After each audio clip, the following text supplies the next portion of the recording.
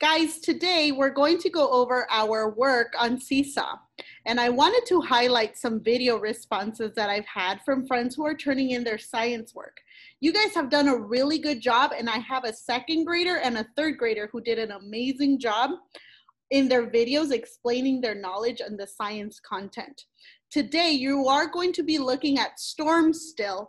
And today you went from looking at how clouds evaporate to how clouds are formed, and now you're going to start looking at storms and how some places in climate are always hot and some places do get a lot of storms. So you're going to focus on that today in your link. When you click your link, it's going to take you to the Mystery Science video. And when you return from Mystery Science, you're going to click Add Response. And I have the Mystery Science work already posted for you, where you follow what Mystery Doug tells you step by step. And you make sure you complete the sheets here. And then you record yourself explaining what you're doing. So I wanted to show some recordings some friends have done for previous lessons, so you can start thinking of what you are going to record when you say your video. So I wanted to share Jacob and Azalea's, but first, do I have permission, Jacob, from you and from you, Azalea, to share your videos? Thank you guys for letting me share. I'm going to start with Azalea. And she did a great explanation on where do clouds come from. This is both for Jacob and Azalea. So let's start with Azalea. Clouds are not fluffy. They're made of tiny drops of water, just like steam, which is a liquid gas. Water is clear, but when all the tiny drops of water are together, it is white.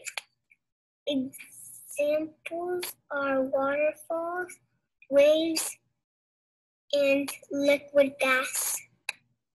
Wow, I can see that she really paid attention to that lesson, because what did she have? First of all, who can tell me, what was she holding that she was reading? What was she holding? Jacob, can you unmute yourself and tell me? She was holding a paper and she took notes. Thank you, Jacob. Yes, she was holding a paper where she took notes. And remember, Miss Aloria always tells you, make sure you take notes. So when you're reading your video, when you're reading in your video, you look really, really like a scientist and you show that you really know what's going on. All right, our next video is from Jacob. And we're going to see how Jacob explained his thinking of where do clouds come from. Here we go. Here's what I discovered. That water, the water is actually fog. But you see those droplets of water, they're too big to become fog.